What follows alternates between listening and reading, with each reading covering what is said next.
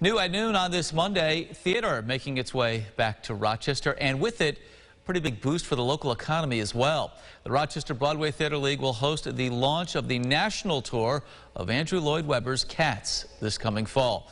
Theater officials say Rochester was chosen thanks in part to a new state tax program which provides incentives to production companies who use theaters here in upstate New York. The show is expected to bring more than $6 million into our local economy.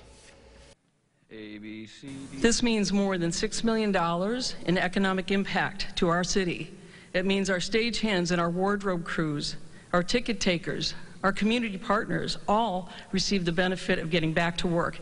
And it means that these empty seats, the ones which are behind me and the ones which have been empty for far too long, are going to have people sitting in them again very soon.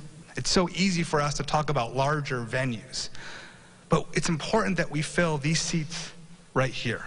It's important that we have an opportunity to enjoy musicals like Cats and so many others.